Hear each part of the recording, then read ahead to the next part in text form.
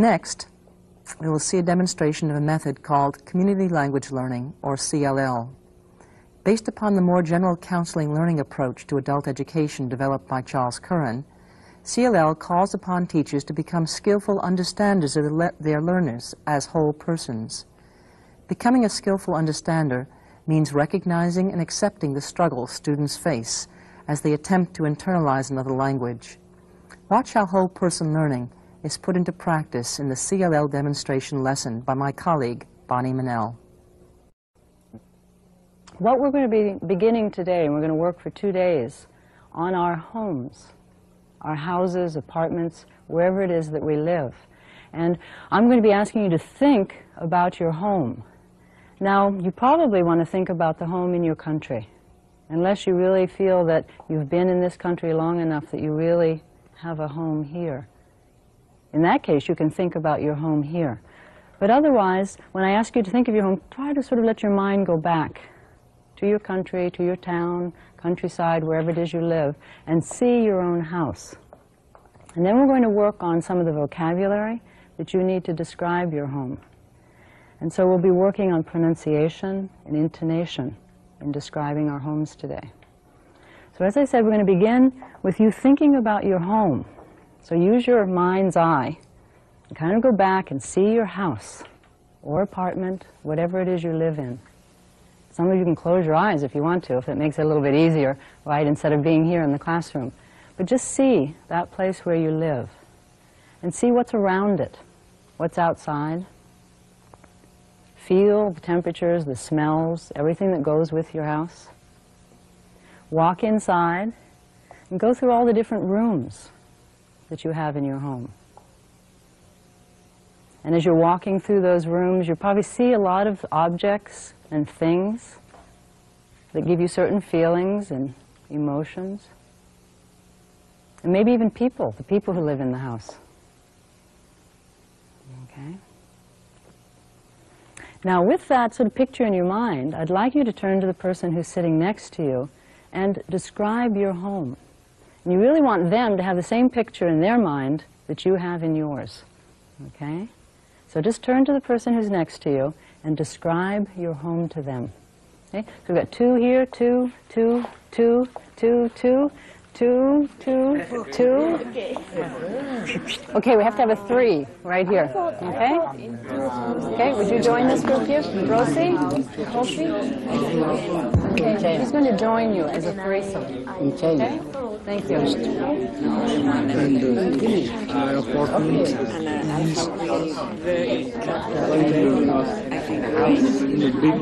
we have, we didn't have many things, but the things that we have was very nice. I live with friends from other countries, and we share all our experience. And how many rooms? How many in your apartment? 3 bedrooms. 3 bedrooms. And 1 room big, and a kitchen. All of them are huge or are big? Yes, were big, and it was very nice because all the scenes were sharing, and the work was shared too. What about you? Okay, I live in Conakry City, in West Africa. I like my apartment because we are living in African family, you know. They're going to take 1 more minute. And my house Okay, you need to come back to the classroom. I know some of you are very far away. Right? Okay. What I'd like you to do is take just a moment now, and on the piece of paper you have, think about some of the words, some of the special words you need in order to really describe your home. So it might be words for particular rooms that are very important to you, or a feeling, a word that describes a feeling or a thought or how it looks. And just try to list some of the words that you would need to use in describing your house. You've probably been using them already, but try to capture the very special words. So just make a list for yourself on your paper. Just try to write as many as you can. Just keep writing. Just words. Mm-hmm.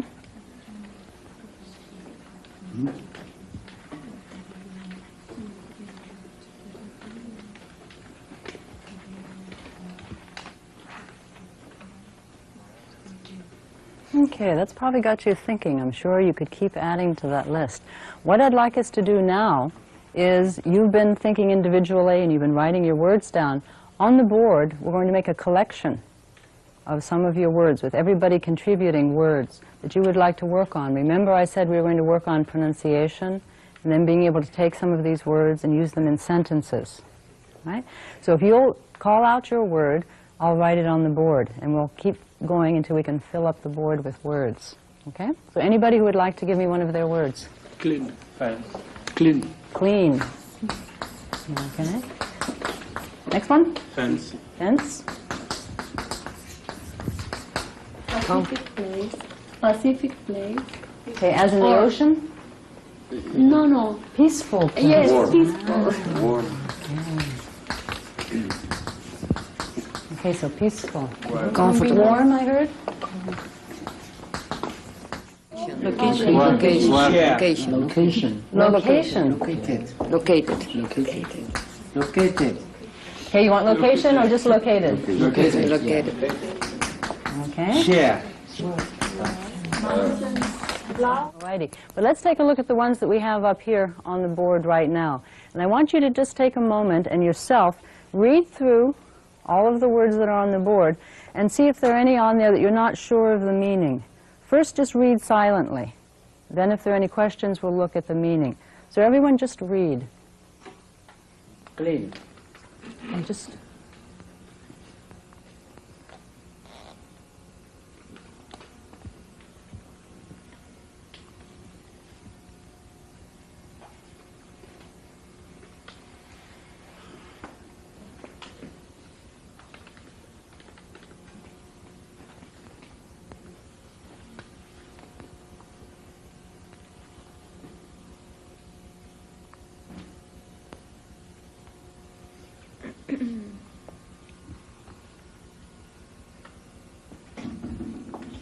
Okay, let's start, and I'll just run my hand down, and if there are any words that you want to make sure you understand the meaning of. Okay? Second word. Okay. Fence. Can someone describe a fence for us?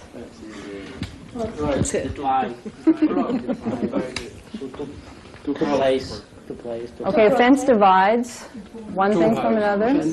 Okay, sometimes we have a fence between two houses. Okay. We have a fence around a garden to keep the animals out. Is it always outside? Is a fence always outside? Yes. To limit. How many people have a fence around their house? What is it made out of? Wood. Wood? Wire. Iron sometimes? A fence out of trees? We call that a hedge. Okay. So a fence that's really bushes or trees is called a hedge. Okay? All right. Okay, other? Cozy. Cozy. What does that mean? Comfortable. Nice. Okay, comfortable, warm. And usually small, right? Okay, and usually small. Okay. Sometimes in my house, the kitchen is the cozy room. It's warm, it's small, very relaxed. What's the most cozy room in your houses? Bedroom. Bedroom. Is it a small room? Is it a small room? Yes. It's warm, okay.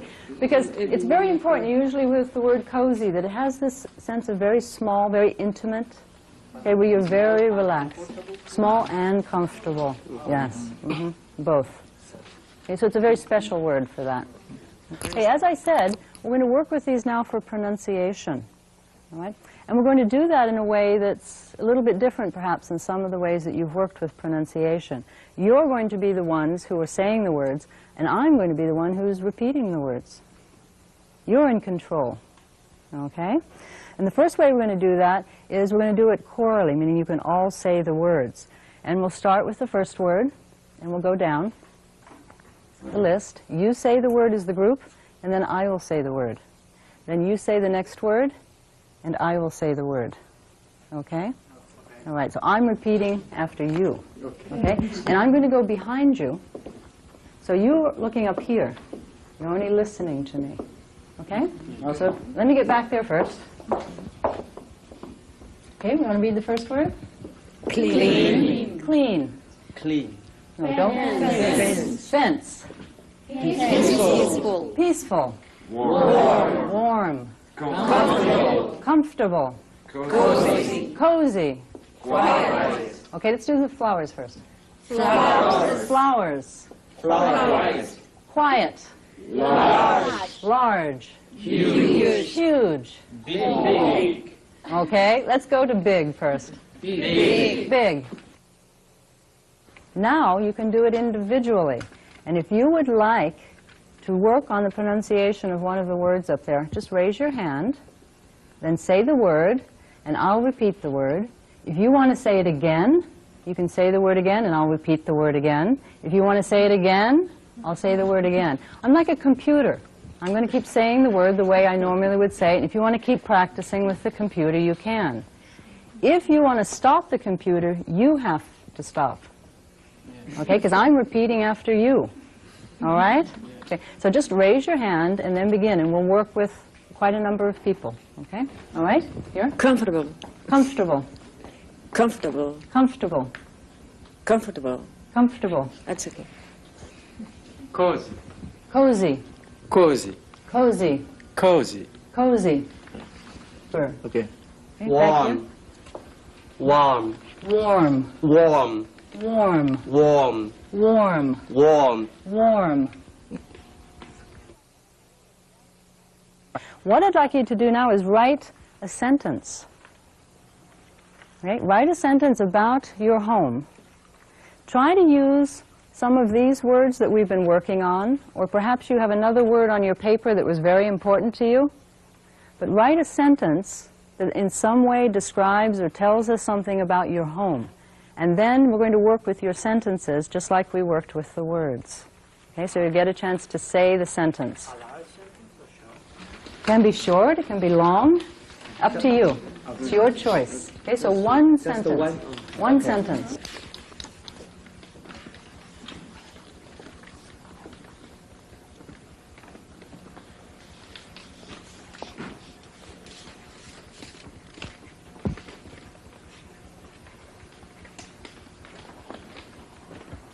Okay, as I said, I'm going to be the computer in the same way, except this time I'm going to stay up here.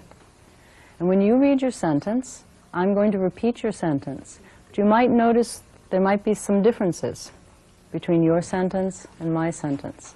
If you want to repeat your sentence the way I said it or the way you said it, you can again, and then I'll repeat.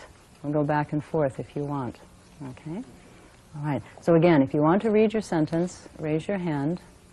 Okay, okay, right up here, Chris. My apartment has 2 huge bedrooms, 1 living room, and 1 cozy kitchen. Okay, that's a long one for me. My apartment has 2 huge bedrooms, a kitchen, 1 living room, a living room, and 1 cozy kitchen. and 1 cozy kitchen. Okay, let me see if I can get that all together. My apartment has 2 huge bedrooms, a cozy kitchen, 1 living room, a living room, and 1 cozy kitchen. and a cozy kitchen. Okay, my apartment has 2 huge bedrooms, a living room, and a cozy kitchen. We share a small yard with neighbors. We share a small yard with neighbors. I'd like to take the last few minutes just to ask you how you felt about the lesson. I wanted to tell you one more thing, though. For tomorrow, what I'll be doing is I'm going to collect your words and the sentences that you wrote. And we'll come in and we'll work with the rest of those words and the rest of the sentences. So we might not have gotten to your sentence, but we're going to use that as our material for class tomorrow. Right? So make sure you give those to me before you leave today. Right? And then just as I said, the last couple of minutes, I wanted to ask you how you felt about the work that we did today in class. this is a very interesting method for learning English. I am very comfortable. What made you comfortable? Excuse me? What made you feel comfortable? Feel confident. You're not sure, but you just felt It's very I felt also comfortable because reasons are I could know the purpose, but now I'm studying, so it was easy for me. So knowing, understanding what we were doing, what the Yes. purpose was, helped you to relax and to study Yes. in the lesson. And the class was very practical, I think. Very practical. So useful Yeah, very things useful. that you're studying. Yeah. Yes, I think that it's very good because people can express the feelings, and at the same time it's interesting because you can think in many things, and for the vocabulary you can learn a lot because maybe I know some word but other people know other, and we can share, and in this way it's very nice, increase the vocabulary. And I agree about the other opinion about the relaxed time. You don't feel pressure. You feel okay. You can talk and express, and sometimes people can express, and for me, to me, it's important. Those are two things that really struck you. One, a lot of the words were new, but they came from your fellow students. Exactly. And also not feeling pressure allowed you to feel relaxed and to learn. I have a question. Today we studied the vocabulary, but I want to know where are we going to study grammar and how you do. So your concern is where's the grammar, right? Grammar maybe makes you feel secure. And when it's not there, you're not so secure. It's very important. Okay. So that's a very important thing for you to feel secure about your learning in the class, the grammar. I learn grammar, and at the same time I talk, I share with my roommate. The method is very active, and I feel very comfortable, very sure. So you feel kind of comfortable feeling that you are working on your grammar when you're speaking with your roommate about things. Yeah, listening at the same time. So it was comfortable for you. Yeah. Okay, this last comment here. I appreciate these courses because it shows the American way of teaching, and I think with this way we learn quickly because we have practice in. So you felt that this methodology was very American, yes, that we use today because in class. we practice, and if you practice, you keep everything in your mind. So that goes along with learning the language too. Right. Well, thank you very much. There is time if you have things that you'd like to talk to me about after class, after we break, because some of you need to go now. So thank you. Remember to give me. You may have noticed that the teacher began the lesson by telling students what they were going to be doing for the class. The teacher does this, recognizing that any new learning experience can be threatening.